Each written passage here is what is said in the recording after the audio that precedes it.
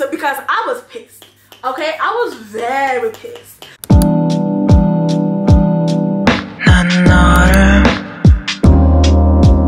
What's up you guys, welcome back to my channel. Welcome to another chit chat video. Today I put a little twist on it because it's gonna be a get ready with me chit chat video. I have to film after this, so I kind of also have to like do my makeup for the filming. So I was like, you know what, I'm gonna kill two birds with one stone, and I'm gonna get ready as I talk, as I give you guys, you know, a little sit down talk, and then after I finish getting ready, and then film the video that I, you know, the other video that I'm supposed to film today. So if you want to see how I achieved this beautiful look, yo, I am not a makeup artist, I just know how to beat my own face. So if you want to see how I achieved this, I feel like it's flawless, keep watching this video, okay? Yay, now let's get on with it.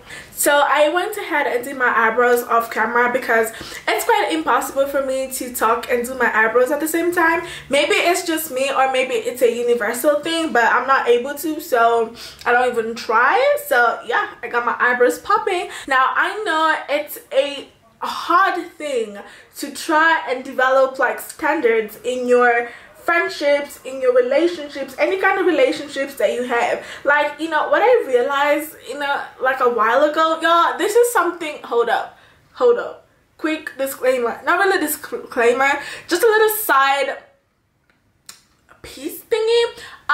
These are the things that I had to go through. What I'm telling you guys is something that I implemented in my own life. So I'm not just telling you stuff that I've heard, I'm telling you stuff that I know.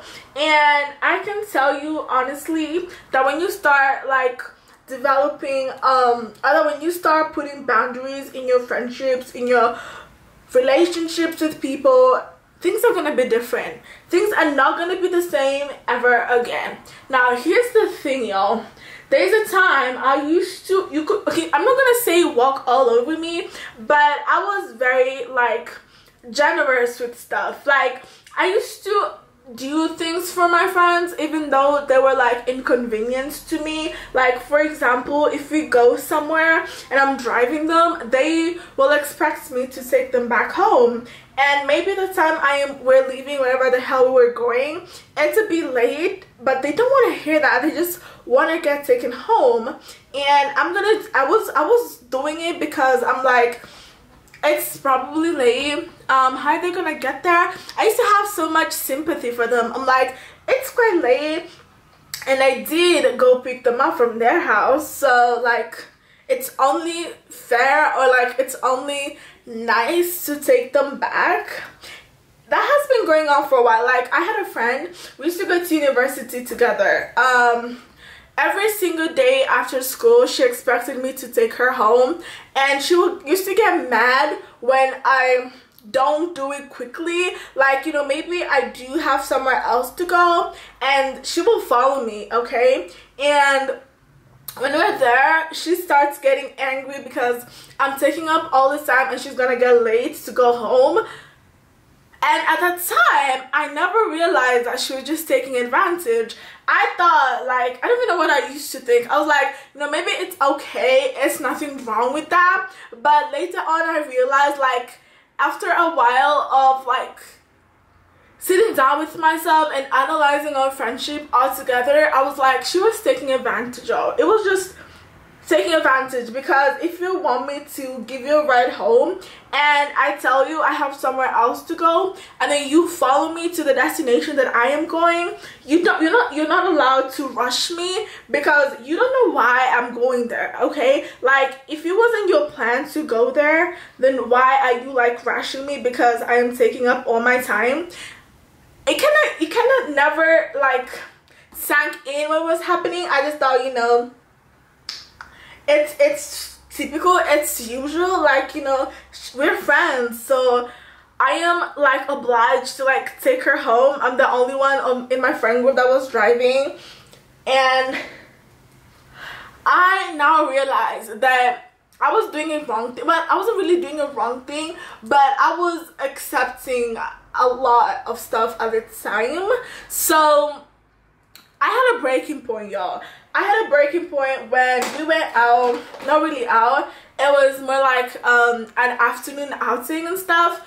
And when we were there, we drank a couple of cocktails, and then now she started forcing me to take her to a boyfriend, and she was so mad about it when I told her the only place I can take you is home.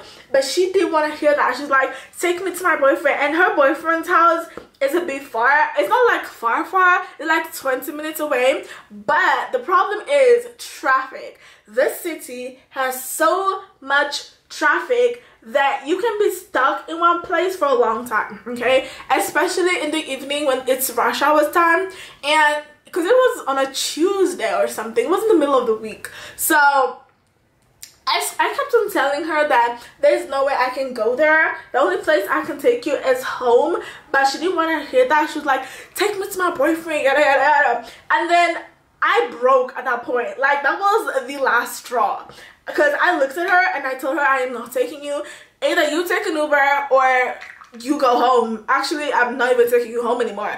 It's your business, it's your problem. I don't care no more. So she then said she's gonna take an Uber. So I called an Uber for her and paid, although she didn't pay me back because bitch.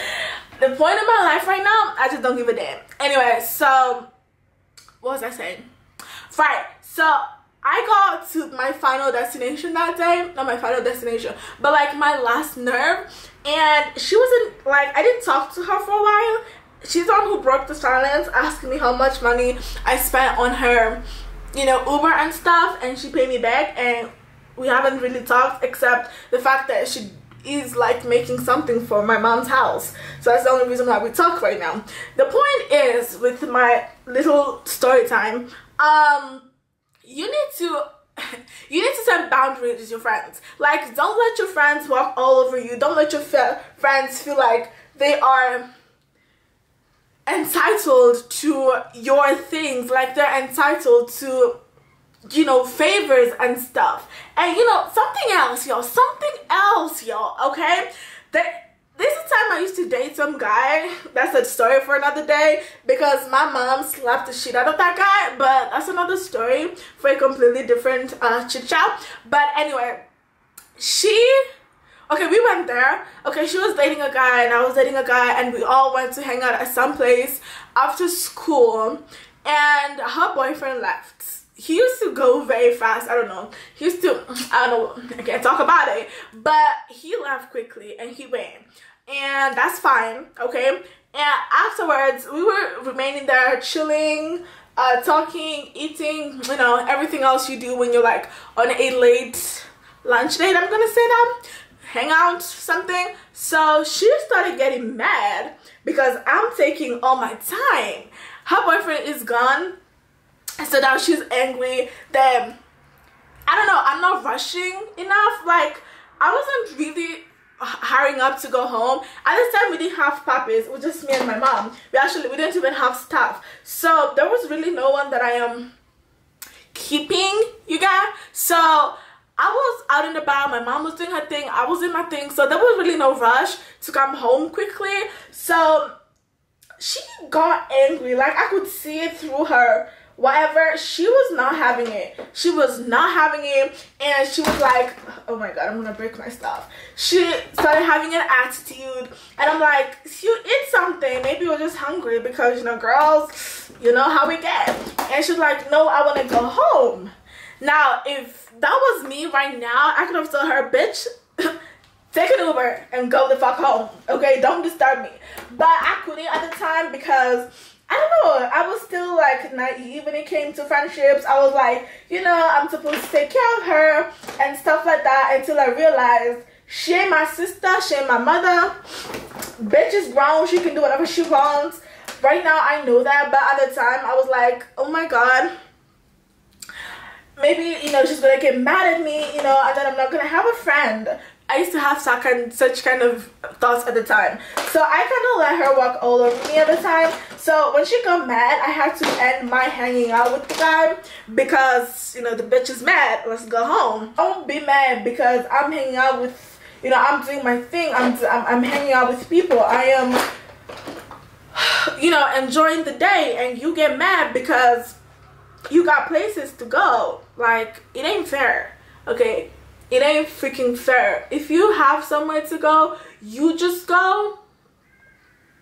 Don't like expect me to like take you there because you feel entitled. Now, this is what I'm talking about, you guys. Does that look good? That's what I'm saying. In friendships, in relationships, boyfriend, girlfriend relationships, or even family relationships, you just need to keep boundaries. Like, there's a line, you're supposed to put a line. Like, people need to know that they're not supposed to cross this line. They're not supposed to do this with this line.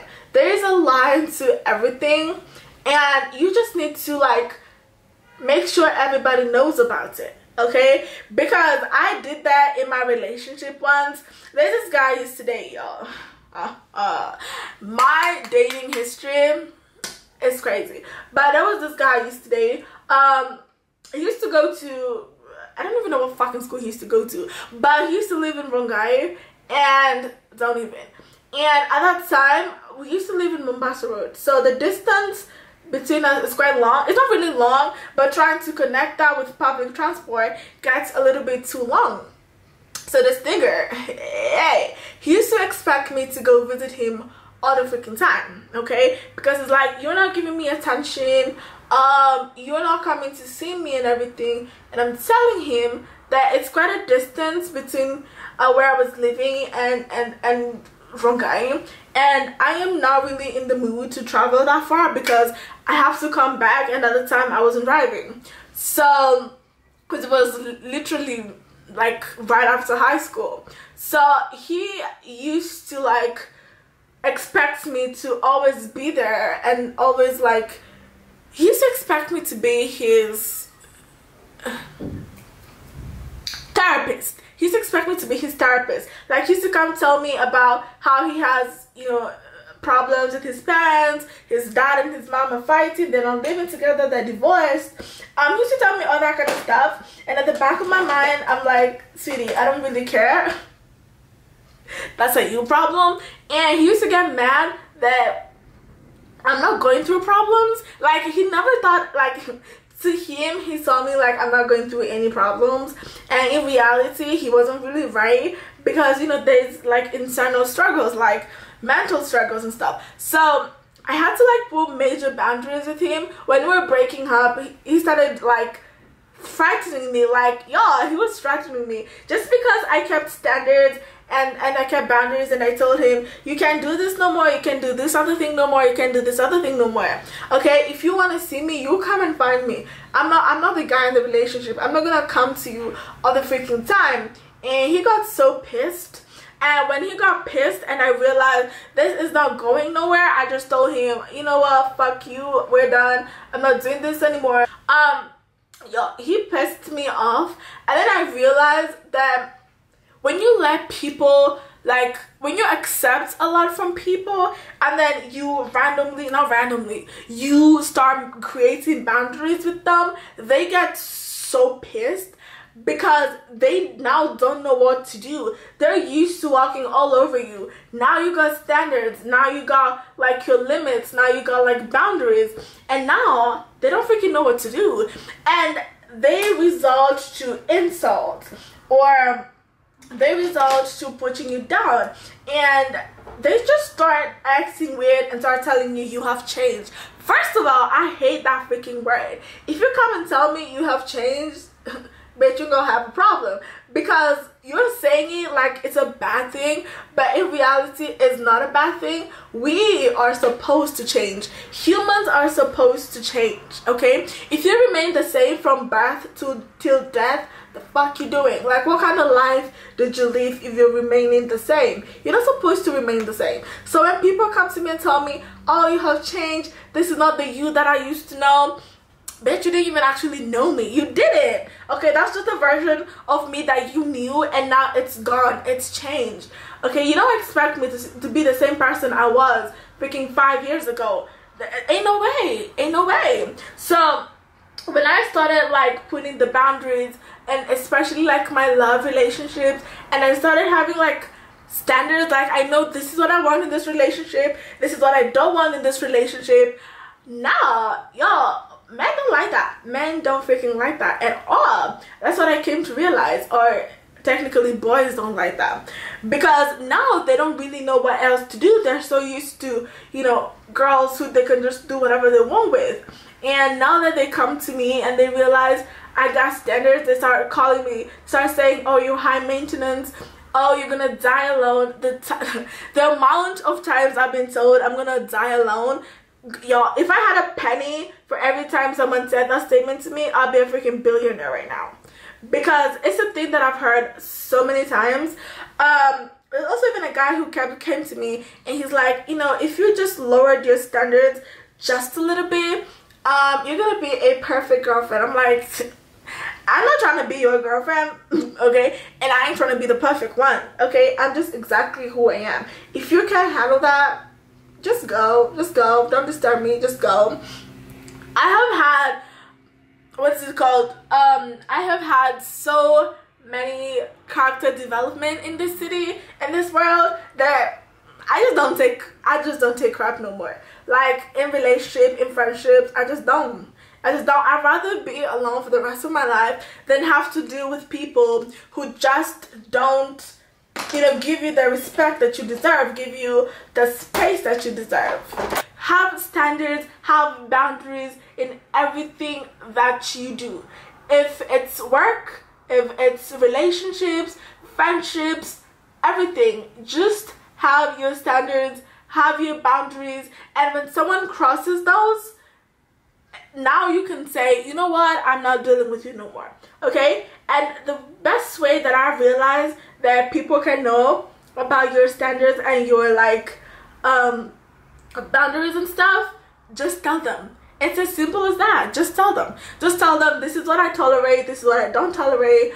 I'm okay with this, I'm not okay with this other thing. And if they take it the wrong way, that's on them, but you're saying it to protect yourself. You set standards and boundaries to protect yourself from toxic relationships, from toxic friendships, and from people just walking all over you. It's a what is it called? It's like a protective shield that you need to have. It don't matter if you're a guy or a girl, okay? Everybody deserves to have boundaries, and if people don't respect them, you can just tell them, you know what, this is not working. Yo, hold up. You just tell them this is not working, and, you know, part ways. Because, well, we're like 7 billion people. If a boy says he doesn't want you, or if you tell them about your standards and your boundaries and he doesn't agree with them, there's a lot more fish in the sea. So just go hunting, go freaking fishing, okay? But what I haven't told you is how to actually grow with the boundaries, or develop the boundaries and develop the standards. Now here's the thing, you need to sit down with yourself. This is a you problem, this is a you solution, okay? Sit down with yourself and ask yourself, what are the things in your friendships, in your love relationships you tolerate and things you don't tolerate, okay? And I need you to look so deep inside yourself, and then, you know, you see, the thing is, okay, if you write a list of things you tolerate and things you don't tolerate, look at them and look at them very carefully and ask yourself, I have been doing this, I've been accepting this, and this, and it's not been working. So what do? I put it under my boundaries and under my standards. That's how you do it. That's how you start discovering more standards and more boundaries. Just look at the things you've been tolerating in relationships, in friendships, and then ask yourself, if you didn't tolerate them, will you be in a better place? Would you have a better friendship? And if the answer is yes, put them under the list of your boundaries. That's kind of how it works, okay? You have to sit down with yourself. It's not something I can do for you. It's not something anyone can do for you. It's just something you can do for yourself. And at the end of it all, you're gonna start, you know, seeing a change. You're gonna start seeing a difference in how people treat you and how people address you. Y'all, at this point in my life, y'all, I just do me, okay? And if people don't like it, they can go. I don't really care. They can go, because I have gone through life opening up to it, not opening up, but accepting love. And now I don't really accept nothing. Like, you can stay there all day, but if I'm not happy with how you talk, how you eat, how you address yourself in front of people, if I'm just not happy about it, I'm not gonna hang out with you no more. It's as simple as that, okay? It's a very weird way of addressing situations, but that's kind of how I address it. Maybe I could have used a different brush for my nose contour, but anyway, I can't find that brush right now, so I'm just gonna contour with this one, just like that. So the point of this video is I just want you guys to have standards in every aspect of your life, because you deserve to be respected, you deserve to be treated how you want to be treated, okay? The next section I wanna address is how to draw boundaries and standards when you're dating someone. You see, what I realized, yo, hold up, I can't find my brush. Wait a minute, give me a second. Relationships, like love relationships, are way much trickier because you don't know when to tell them you're like, you don't know when to address the standards issue. And to me, what I realized is at the very beginning, okay? A couple of weeks ago, I started talking to this guy. He was fun and all, but nothing really too much, I guess. He was just fun, and he's been trying to talk to me for a long time, and I finally gave in because I was bored. So the first week of talking was fine, and then he asked me out on a date, and I was like, cool, okay, let's go out on a date. Now, y'all, this is where he messed up. And afterwards, he kept on asking me, what went wrong? What went wrong? Why are you not talking to me? But what he didn't realize is on the date, that's where he messed up. Because what he told me we're gonna go do, we didn't go do that. And y'all, I wasn't having it. Like, if you tell me we're going on a date, and then you tell me like that we're going for dinner, or we're going bowling, or we're going to the target range, when you're going anywhere, like, you just give me an idea of where we're going for our day, and I agree to it, and when the day off comes, you start acting shady, okay? You start shifting away from the day that you told me we're going to. We're gonna have a freaking problem, y'all, because that I don't take that. To me, you have insulted me in a way because you told me we're going a certain place, and when the time came, that's not where we're going, okay? So I wasn't gonna accept that. I wasn't gonna accept that at all. So after that day, I stopped talking to him. He kept on asking, we met once after, and he kept on asking what went wrong, what went wrong.